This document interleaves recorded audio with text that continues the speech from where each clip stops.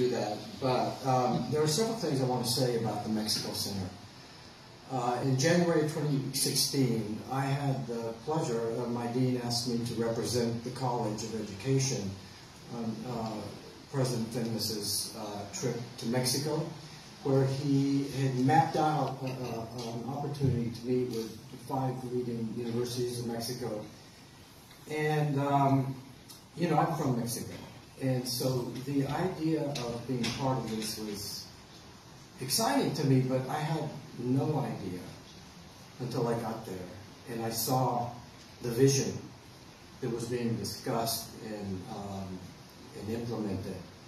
That I was really just overwhelmed with excitement, and I became very interested in the possibility of being part of this. And so when Jenny offered me the opportunity to head the Mexico Center, I seized upon it. It was clearly a vehicle to help the university reach this goal. And so it's very meaningful for me personally, but also it's given me the opportunity to be part of something that I think is really innovative.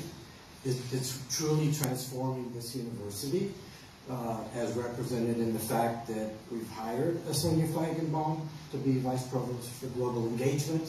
And of course, it's not just Mexico, it is truly global. So that's very unique, and I think that the way in which this is being carried out is very unique. So that's delightful, that's interesting, and it's also important. One of the signposts, excuse me, and I've got many years of rock and roll, I should know that. So one of the signposts of this transformation is an award that I'm going to announce tonight for the first time, the Mexico Center Award, which is doing something very innovative, very out-of-the-box thinking. And that is, it's an award that goes to the 10 best Mexico-related op-ed pieces that have been published in this last year. Adriana Pacheco, who's the president of the President's Board of Advisors for International Board of Advisors, and her husband, Fernando Macias, have made this possible, and it's really sort of their concept. But the aim of it is very clear.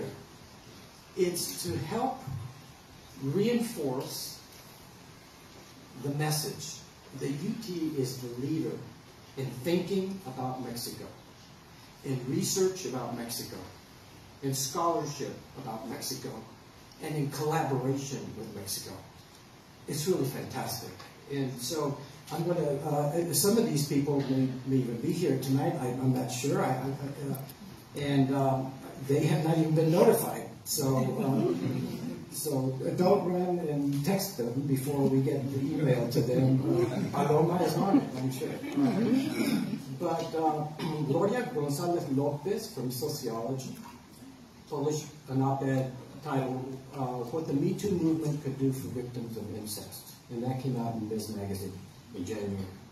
Stephanie Leutert from the Strauss Center for International Security and Law published an op-ed titled Trump Has It Backward, Many Migrants for Victims of Crime. That was published in the New York Times in September. Carmen Valdez, Steve Hicks School of Social Work and Dell Medical School published an op-ed titled Belonging and Identity for the Children of Immigrants. That was in The Hill, which, as you know, is a very influential platform. Carlos Torres-Verdín from the Cockrell School of Engineering. His op-ed piece is Texas and Mexico Have a Perfect Opportunity, published in the Dallas Morning News and the Houston Chronicle. And finally, Stephen Vladeck from the UT Law School for his piece titled Our Increasingly Unenforceable Constitution, published in the New York Times. Really